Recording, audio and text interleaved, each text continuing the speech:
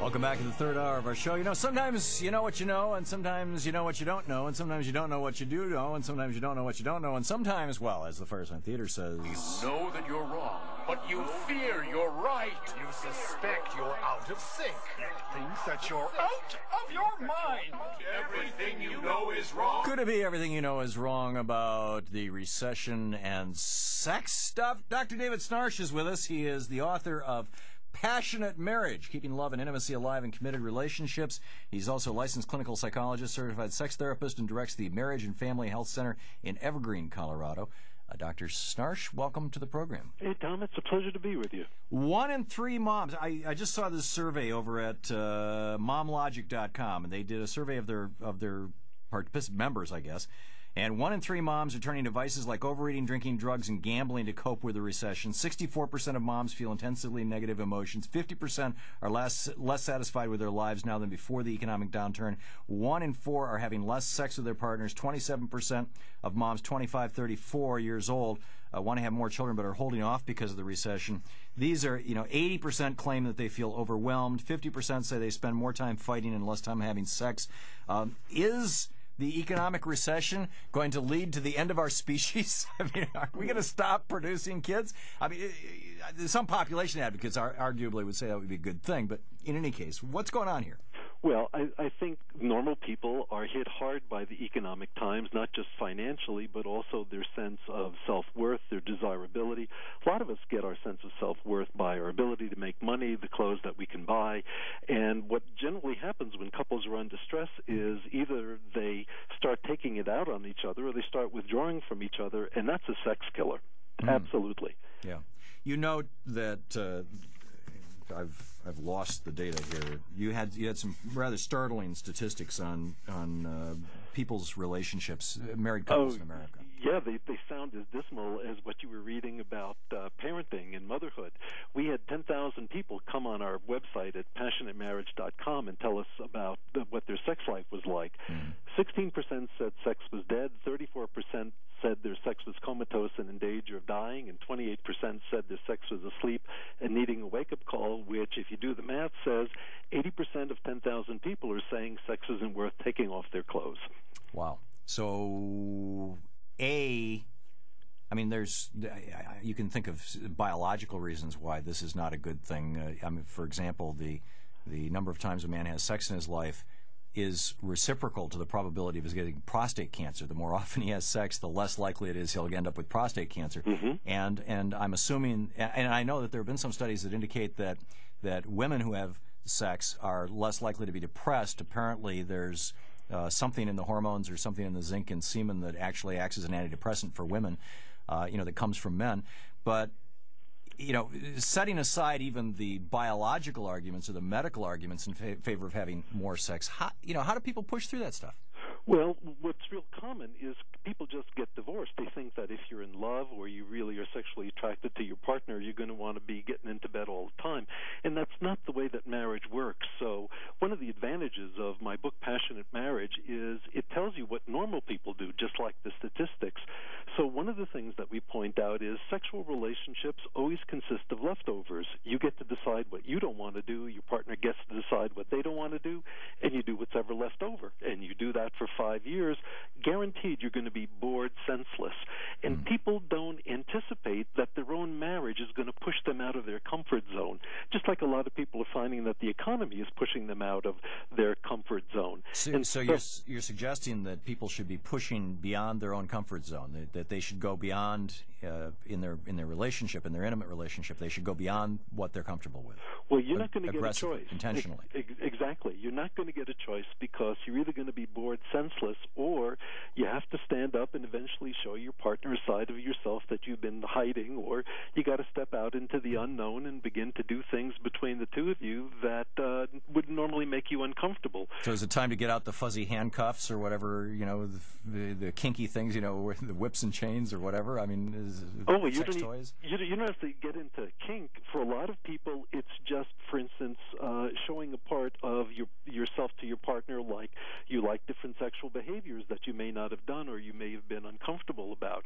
Or you just show, for instance, women begin to show that, yes, they like the loving and the intimacy, but they also also have a carnal side, and for a lot of guys, it's showing that they're willing to be held and they want more tenderness, and that's very frightening to people to do. But I think that's also good preparation for also becoming a parent as well. You don't get to stay safe and secure if you're going to be a parent. There are going to be a lot of things that are going to scare you, and you got to learn to hold on to yourself and regulate your anxiety, not take everything personally. And that's also what's really good for dealing with the economy, about learning not to take it personally because all of a sudden you're in a tight bind, and not taking your anxiety out on your partner. So the same things that work for sex work for parenting. They work for handling economic hardship, dealing with death in the family. And that's, I think, one of the beauties about dealing with sex. What you do in your relationship with your partner is not limited to the bedroom. It teaches you lessons all about life, and that's why basically 300,000 people have bought copies of Passionate Marriage. Right. We're talking with Dr. David Snarch. He's the author of Passionate Marriage. PassionateMarriage.com is the website. And in the news, I haven't read the book. I'm sorry. I've spent a little time with it this morning, but I did read the material that came along with it, which included a lot of excerpts. And one that I thought was particularly interesting was the idea of a couple, just, and I'm assuming that this would apply to, in your mind, it certainly would in mine, to gay couples as well as straight couples, but just the idea of a couple holding each other until both are completely relaxed is something that people typically don't do, and can break and causes a breakthrough into a level of intimacy that most people are not familiar with. Oh, absolutely, Tom. There are lots of people who don't feel each other when they touch each other. It's one of the reasons why they stop having sex, because it feels so lonely while you're doing what's supposed to be the most intimate thing that two people can do. So there's something in the middle of the book, which is Tools for Connection, called Hugging to Relax. The average hug lasts 4 seconds. And hugging to relax is simply you keep your clothes on, your feet on the floor, you put your arms around your partner, you focus on yourself, and you calm yourself down so you give your partner someone relaxed to hold. And you do that for about 5 or 10 minutes, and it starts doing things like really making you feel appreciated, and it also makes you wonder why your partner really wants to hold you. You can usually understand why your partner wants to have sex with you, but hugging to relaxed really brings couples together in a way that very often having intercourse doesn't, because really good sex isn't just about elevating your heart rate, it's about elevating your heart. Amazing. Dr. David Snarch, PassionateMarriage.com, the website, Passionate Marriage, the book. Thank you, sir, for dropping by today. Thank you for having me, Tom. For our Everything You Know Is Wrong segment. And now, back to politics. In the United States Senate, Sheldon Whitehouse is interviewing the guy who questioned Abu Zubaydah, the interrogator. And here's a clip from September 6, 2006, President Bush stated the following.